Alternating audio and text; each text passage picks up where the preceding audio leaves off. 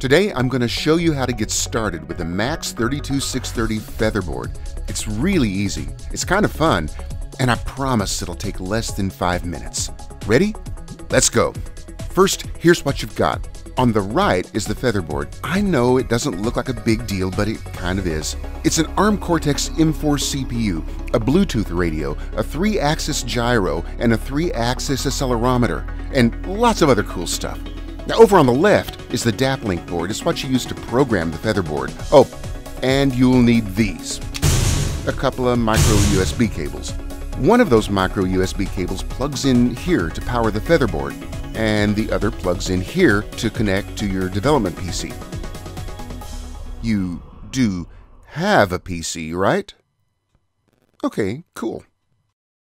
Well, here's what you do. Before you actually plug anything in, point your browser at this web address, find the sign-in link, and set up an account on the ARM embed developer site. This will give you access to an online editor and compiler where you can build your projects and, if you want, share your work with the world. You know, bragging rights. Now, once you have your online embed account set up, you're ready to plug in your hardware. The cable from the DAP link board goes to your computer, and the cable from the Featherboard goes to any USB power supply. Now when you connect the DAP link board, you'll see a new disk drive named DAP link pop up in your file explorer. By the way, this works on both Mac and Windows, so everybody gets to play. Click on the DAP link drive and then double-click the HTML file. That'll open your browser and register your board with ARM. Now you see that link down at the bottom of the screen, blinky? Click Import Program. That'll take you to the compiler page where you can import the program into your workspace. Just click Import and Embed will do the rest.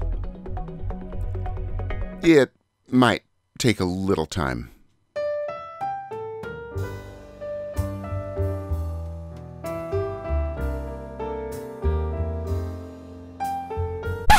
Okay, that's done. Now find main.cpp and click on it. That's the program you're about to compile and load onto the Featherboard. Now I know it doesn't look like too much, but right there in your workspace is the complete embed OS and all the hardware drivers you need to build a lot of cool projects. But for now, make sure the Featherboard is the selected target and click Compile up in the menu bar. Now what's happening is your program is being compiled on ARM servers. Don't worry if it takes a little time. After all, you're sharing that compiler with thousands of developers all around the world. And don't worry about the warnings. That's just the compiler being picky. Now once the compiler has built a binary file, it'll send it to your PC. And now comes the fun part.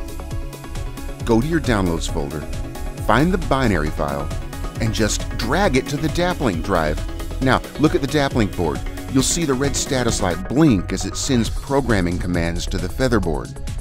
When it finishes blinking, go to the Featherboard and press the reset button. Whoa, look at that! The light's blinking! You know what you've done?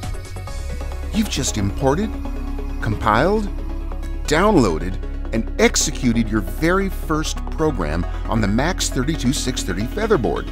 And this is just the beginning. There are hundreds and hundreds of ready-to-go programs in the embed library.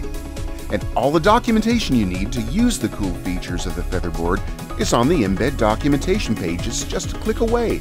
So get to it. We can't wait to see what you built.